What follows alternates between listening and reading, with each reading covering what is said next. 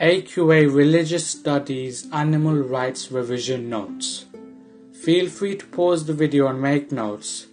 I would advise that you download this video as an MP3 file and listen to it whenever you can. Make sure you understand what is being said. This is the most important thing. Uses of animals. We use them for food, company, pleasure, agriculture, care, pets, for work, transport, zoos, circus, testing of cosmetic drugs, fur, and genetic engineering. Should animals have rights? Reasons for: they are living and breathing. God made them. Animals deserve more rights than some people, and they provide assistances. Reasons against: we have dominion over them. They do not have a soul.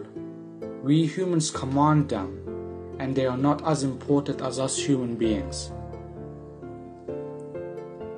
Things to remember. Halal, behavior which is permitted in Islam, that which is clean and allowed. Haram, behavior which is forbidden in Islam, that which is unclean and not allowed. Kosher, types of food that is permitted in Judaism. Trefa, food which is not permitted in Judaism.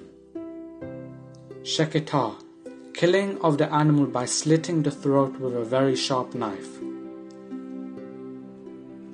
Keywords: animal experiments, testing on animals either for medical or cosmetic purposes to ensure that the product is safe for use by humans. Cloning, the scientific method by which animals or plants can be created which have exactly the same DNA as the original. Extinction, when all members of a species have died out and that species will never exist on Earth again. Factory farming, when animals are used for meat or dairy products but are kept indoors in very small spaces. Free-range farming, farming that allows the animals to roam free and behave naturally.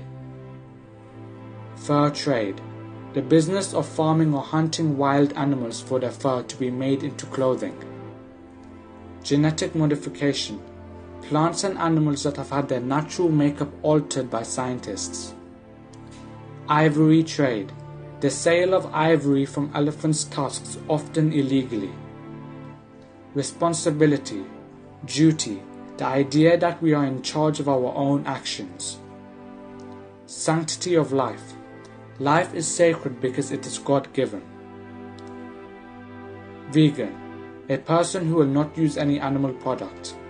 And vegetarianism, the belief held by people who do not eat meat. Religious views on animals. Buddhism believes that animals should be treated well as they are part of samsara, the cycle of birth and death. The first moral precept is, I shall not harm any living thing. Hinduism believes all creatures should be respected as they are part of God and samsara. Hindus have animals as their deities. Cows are the most sacred animals. Sikhism believes God created the earth and all things in it. It is a Sikh's duty to look after an animal and not abuse it. Humans will be judged on the treatment of animals. Islam believes it is right to eat an animal which has been killed in a certain way without pain and preyed on.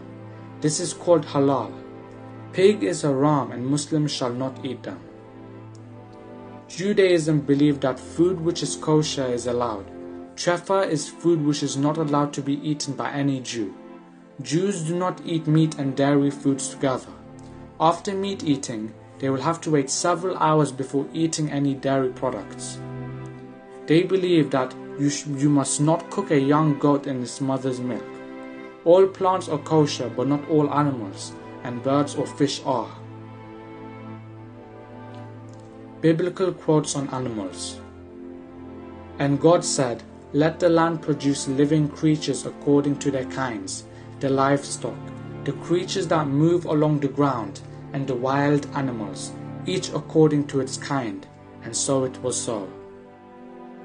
The righteous care for the needs of the animals, but the kindest acts of the wicked are cruel. If you come across your enemy's ox or donkey wandering off, be sure to return it.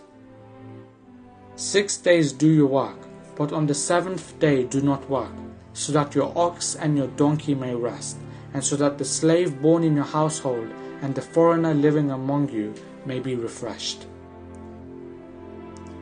And that's about it. I shall be doing more videos on RS, but in the meantime, good luck with your exams.